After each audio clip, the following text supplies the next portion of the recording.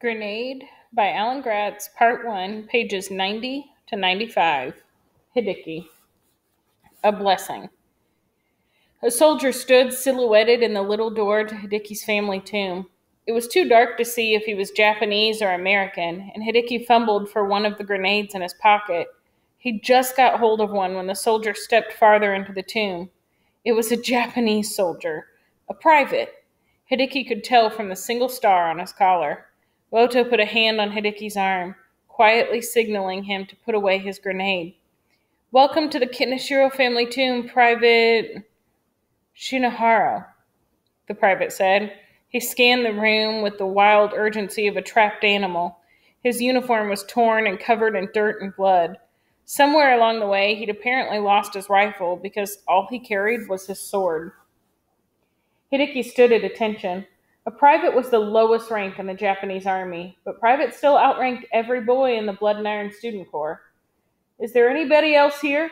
the private demanded. "Have you seen any other soldiers from either side?" "No, sir," Hideki answered, careful to use Japanese. "Not since yesterday, but we're expecting a doctor soon." Private Shinohara scoffed. "A doctor?" His eyes fell on the stone bowl with its tiny offering of food, and he pounced on it, scooping out the rice and stuffing it in his mouth. "Hey, what are you doing? Stop!" Hideki said, forgetting the private's rank. "That's an offering! You can't eat that!" Hideki's father reached out for him again. "Hideki, don't." The private ignored them both and ate the rice. Hideki burned inside. There was nothing he could do. Besides outranking Hideki, the private was bigger and stronger than he was. And the private had a sword. When the private was finished gulping down the rice, he grabbed one of the large urns off of a shelf and moved it near the door. "What are you doing?" Hideki cried again. "This is my family's tomb. This is a sacred place." "It's an IJA base now," the private told him. Hideki looked to his father for help, but Woto had his eyes closed and was slumped over to the side again. Where was that doctor? Private Shinohara went to pull another urn from the shelf, and Hideki grabbed his arm and tried to yank him away. The private threw Hideki to the ground and pulled his sword from its scabbard with a shing. It glinted in the dim light from the entrance. "Get out!" the private roared. "This is my hiding place. Get out!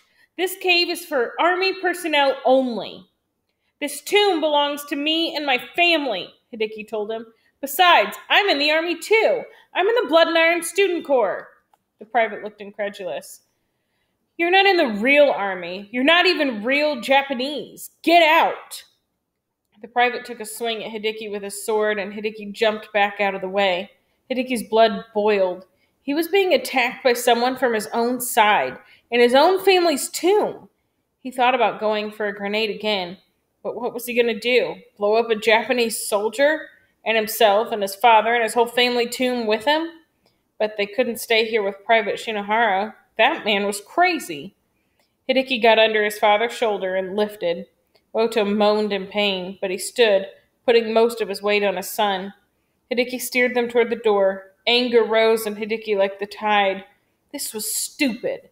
They shouldn't have to be running from their own family's tomb.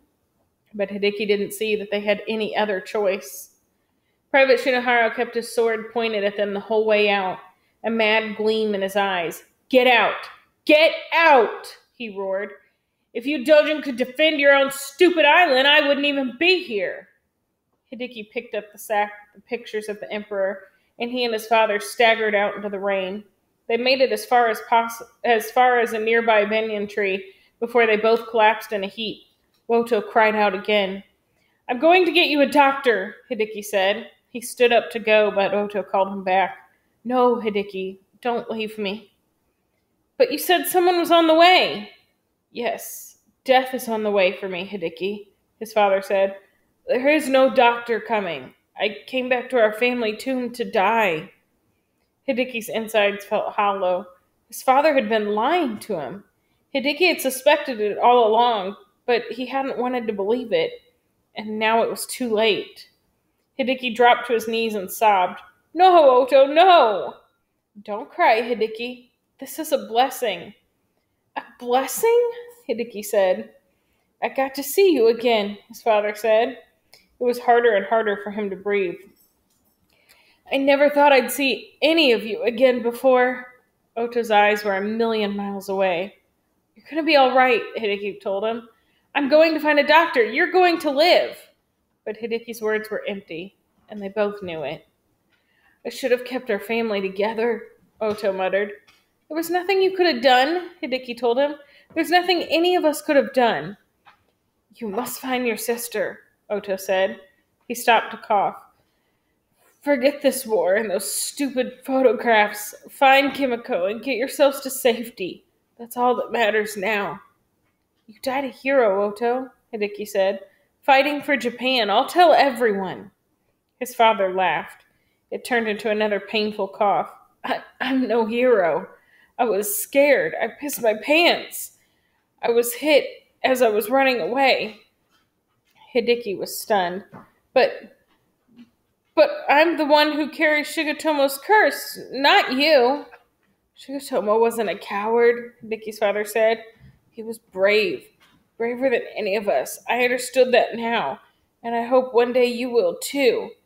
Before it's too late. Shigetomo brave? Hideki couldn't believe what his father was saying. Oto grabbed Hideki's jacket. His eyes were wide, desperate and pleading. Find your sister. Promise me you'll find her. I promise, Oto, Hideki said, frightened. Yes, good. His father let go of him and slumped back against one of the roots hanging down from the branches of the banyan tree. There are evil spirits all around, Hideki, more than ever, but evil can only run in a straight line. Keep changing course so the evil can't catch. Oto's eyes still glistened, still stared up into the falling rain, but his chest stopped rising and falling. His body settled down into the mud. Hideki's father was dead. No, Oto, come back! Oto! Hideki sobbed. He lay across his father's chest and cried as he hugged him goodbye. Hideki couldn't carry his father back into the family tomb, not with Private Shinohara there, and he didn't have a shovel to bury him. He would have to leave him here, underneath this banyan tree, and come back later, after the war, and give his father a proper burial. Until then, Hideki would fulfill his father's dying wish and do the thing Oto had failed to do in life. No matter where she was, no matter what she was doing, Hideki would find his sister.